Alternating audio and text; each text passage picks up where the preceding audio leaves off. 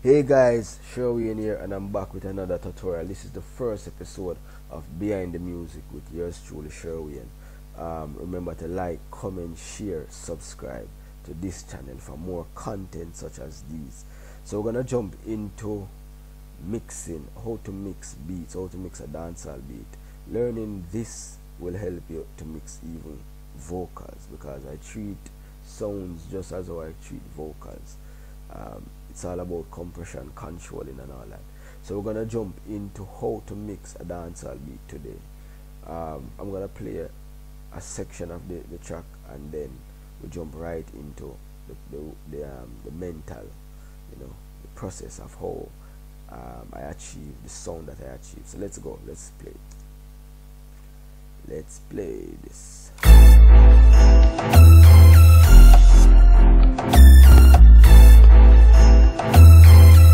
Sherwayne music.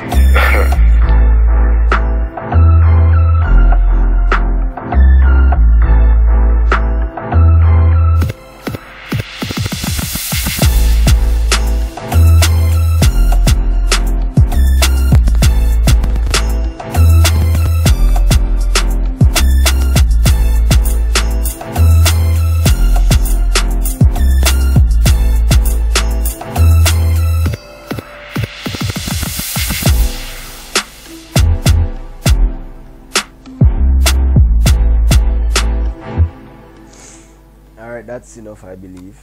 So we're gonna go into the process of how I create. You see, whenever I'm creating a rhythm, I'm mixing at the same time, you know what I mean? Because the first step when it comes on to mixing is creating a decent balance. So while I'm creating the sounds, I'm turning down sounds, I'm turning up sounds, you know what I mean? Balance is important.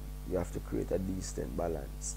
You don't want everything clashing in your mix. You want everything to be subtle, calm, so when mastering is added to the track, everything will come out cohesively.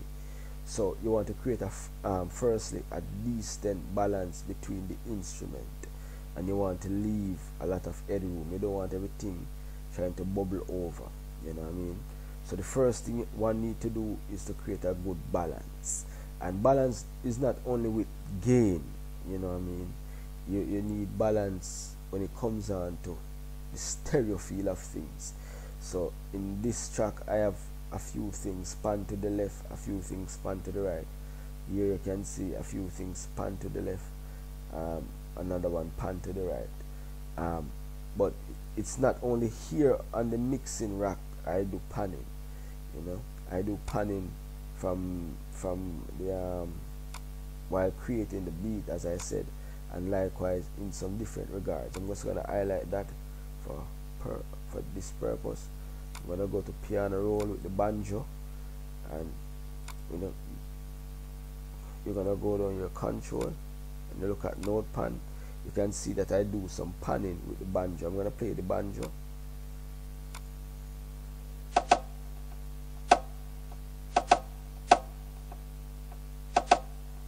So we have the sounds that pan in that regards likewise, because you want everything to be in its respectful area, its rightful place in the stereo field.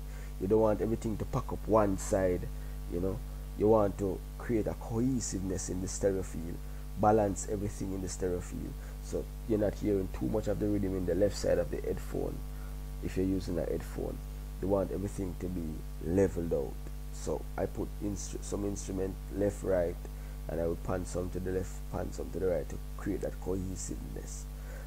So that falls under balancing likewise. Not only that, we move from balancing, and I believe this is an aspect of balancing, but we move from that to add plugins to the sound to create more balance, within the stereo field, within the spectrum of frequency and all that.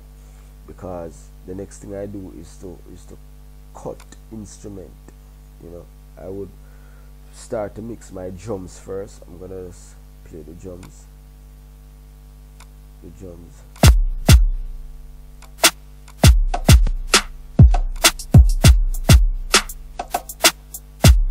So what I do is cut the drum, so I know that the kick carries the basic frequency, so we cut out the high note of the kick, so the musical instruments, the lead, the hi-hats can have room there. So we cut off all of the high frequency, about 500 hertz to bring it to. So all that softer, lighter instruments within the 5K, the 1K, the 2K, the 10K may have that space to utilize, and I believe it's a part of balancing. Likewise, creating a balance between instruments. And then again, where stereo field is concerned, I always merge the stereo of this. I put it in mono because you want the kicks to be in mono. The snare, likewise, I want it in mono. I want my hi-hats in this rhythm to be in mono. It's not a hard and fast rule, because some of my instruments, as if you listen to my channel, rhythm on my channel, are songs that I produce, you will hear the hi-hats sometimes running from left to right, and I have plugins that I use to do that, and sometimes I manually do it, you know what I mean. So for this instrument, I want the hi-hats to just play dead center. I don't want it to have no form of stereo-ness to it, so I want it to be mono.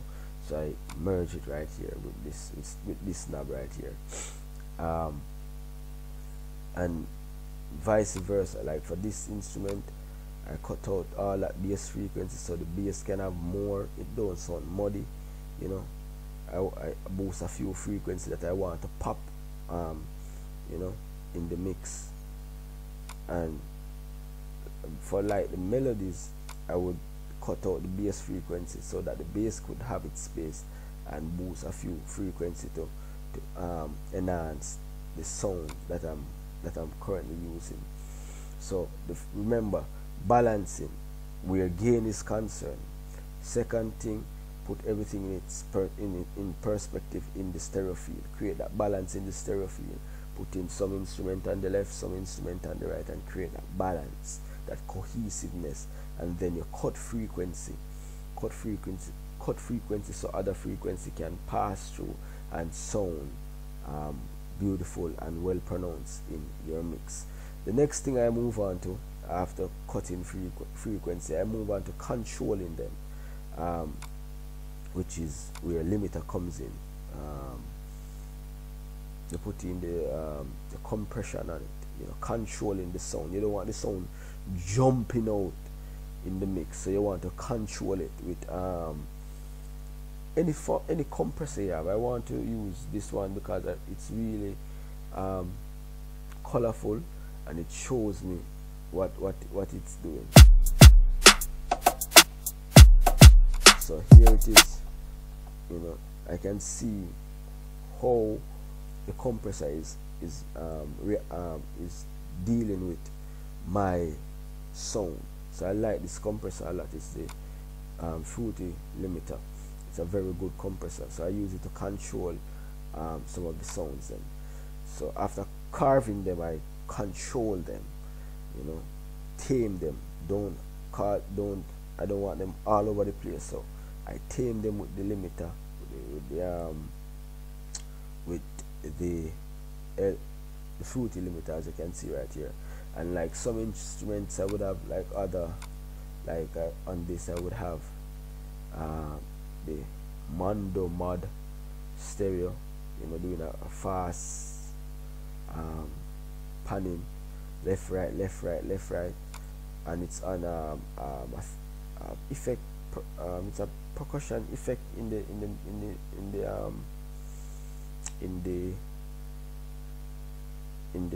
track. What I want to make mention of, sometimes I don't use the EQ, you know, like a plugin I will use down here, because there's an equalizer down here, can manipulate it likewise to save you from running out of CPU space. So that's good to note. So after creating a good balance, putting everything in the stereo field right here, and cutting frequency and then controlling frequency, the next thing I do now is to polish the frequency and cause them to be more pronounced in the mix. So with that, I create bus. And the reason why I create a bus is because of CPU space. Like when you can't take the the plugins on that bus and put it on every for instance the drum, to take the VMR and the RVox and place it on all the drum, it will take up a lot of CPU space, and you may not even get to finish the beat because the program might crash. So you create a bus to save CPU space, or auxiliary, or a send, and I send all my drums to this particular bus. It's a drum bus. So if you notice, this is connected to this. This is connected to it. This. All of them is connected to the drum bus. The hi-hats, everything is connected. Every instrument that have drum in it, that consists of drum, it's connected to my drum bus. And on my drum bus I have a VMR doing some harmonic distortion, a FG401 compressor, and a little bit of EQ, doing a little brightening here and there where the drum is concerned. And I then beef it up with a RVox with negative 8.5 compression and a negative 2 gain compression. Sometimes we bring this to 9, sometimes 7, sometimes 8, depending on, you know what I mean, what sounds good, because you know that some instruments are light and you might want that extra boost in your track. For the kick, I didn't route it to the reverb because I don't want my kick to have any reverb nor any delay. But instrument like this percussion, I have it routed, which is a drum. I consider it to be a part of the drum, the percussion. So I wrote it to the drum bus, and I gave it some reverb to give it its own identity in the mix, and gave it likewise some delay. On my reverb, I have a Fruity Reverb 2, and I did some cutting, and where the wetness is concerned, I did some wet. I manipulated the wetness of it, and that's it. And then I brought it to the delay bus, which is the H delay, the Q4 stereo EQ, cutting out the low frequency, and I use a stereo imager to push those delay far out on the left and right, so it's not in the because of the drum is center already. We want to hear the drum also, you know what I mean, spread out, you know what I mean. So I use the S1 imager to create some character with some of the drum sounds in the far spectrum of the stereo field, left, right, panning and all them things there. So like this, you hear it. So you will hear it go that up because I already panicked in the when I was creating. I already panicked already. So it left, right, and the dead center. When it dead center, it still sound as if it's panned, but it give you a more forward sound, but it still has that character to it, as if it's still panned, you know, because of the delay, you know. And this S1 imager force the sound, you know, out on the far end of the speaker, so it doesn't interrupt nothing in the mid or in the dead center. It plays that character on the outskirt of things. So after creating the bus, those are my 3 main bus. I will create other bus, but that's more than likely for like if I am working with sample and so forth, I will create other bus to do other effects. But these are my 3 main bus: a drum, a reverb, and a delay in all of my rhythms.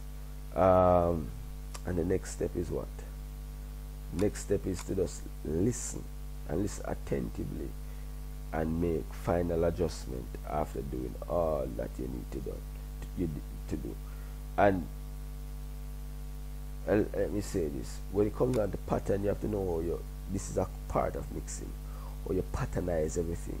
You notice with my instrument, it starts off with a few instruments. It doesn't start off with everything, you know. And then it builds up into the chorus, and then here I did some more mixing again by cutting sound.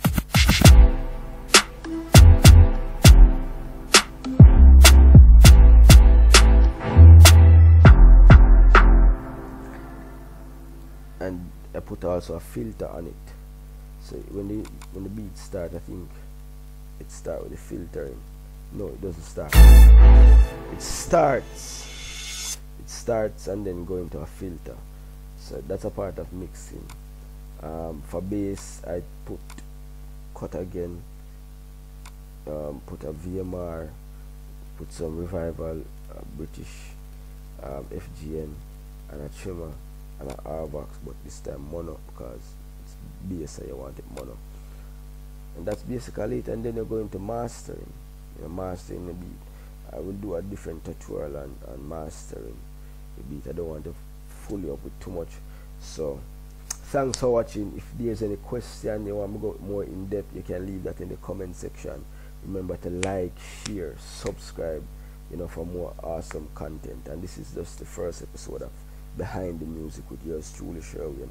Remember to go and check out my YouTube Vevo channel, which is SherwayneVevo, and listen to the music on it, and I really appreciate every person who have subscribed to this channel and likewise to my Vevo. Really appreciate it. Look out for more Behind the Music, because we have some more videos more tutorials to do of Behind the Music, how I mixed this song, how I made that particular rhythm, and just feel free to leave any comment, you want in the comment section, because I will be doing Q&A likewise. So bless up, God bless you all, and just stay safe, keep on creating, and remember the sky is the limit. Remember again, visit SherwayneVevo, like, share, comment, subscribe. Thank you very much. My music is also on all platforms, so feel free to go and check it out. Spotify, Deezer, Apple, you name it, it's there. So bless up, and thanks for tuning in.